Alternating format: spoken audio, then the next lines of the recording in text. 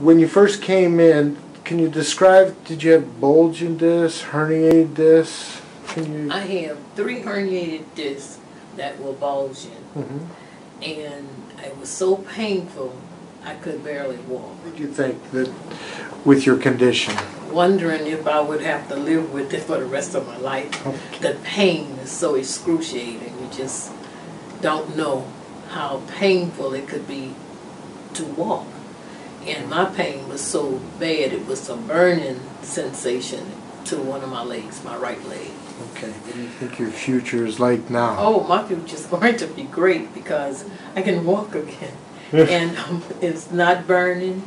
I'm not in as much pain as I was when I got here, but it's been such an enormous change that I feel great. What would you tell people that were thinking about coming to the Illinois Back Institute?